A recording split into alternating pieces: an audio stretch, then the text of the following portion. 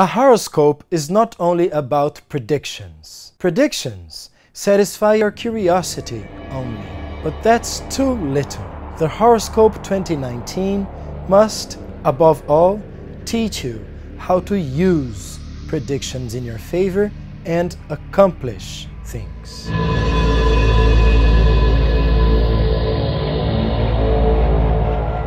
I'm Cavalher. First, let's analyze the energy of 2019 for all signs. In 2019, the North Node enters Cancer. In 2019, you must learn how to take care of yourself and other people. It's time to realize that our individualistic behavior is producing exhaustion and loneliness. Do you believe that working harder and harder will pay off? That more social status will earn you more respect? That more power means a greater level of freedom? If you try to be strong all the time, a mass production non-stop machine, your life will become meaningless. In the end, you will ask yourself in regret, what have I done?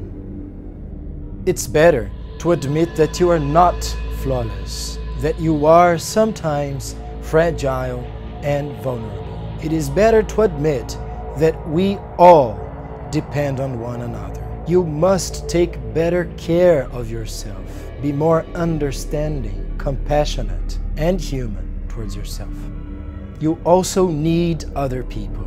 Take care of them. Acknowledging that is absolutely necessary to have more love, intelligence, prosperity, and humanity in our lives. Now, let's focus on the Horoscope 2019 for the star sign of Scorpio. Scorpio is one of the luckiest star signs in 2019. It is time to make money. Last year, you have grown very much. Now, your value as a person and as a professional has escalated. Try to hide less and let people see you, because this is the way they will estimate you.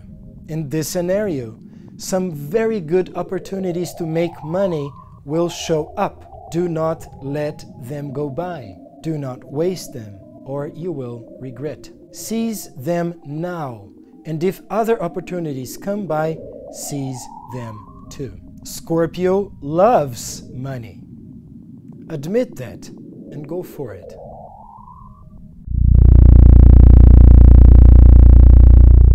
Your line of thought is completely outdated. Obsolete knowledge, backward opinions, and the lack of culture do nothing but holding you back. Besides, your negative words and criticism are hurting people unnecessarily. That will only isolate you and will decrease your chances of making money. Quit your self-righteousness and your attempt to impose your point of view. Instead of achieving more power, you are being seen as an outdated individual from whom people want to keep a distance. It is time to admit that you need to study, upgrade, and increase your level of culture.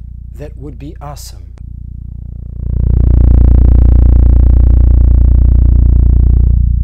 Scorpios will feel pain in their work environment for the second year. Work has been highly oppressive.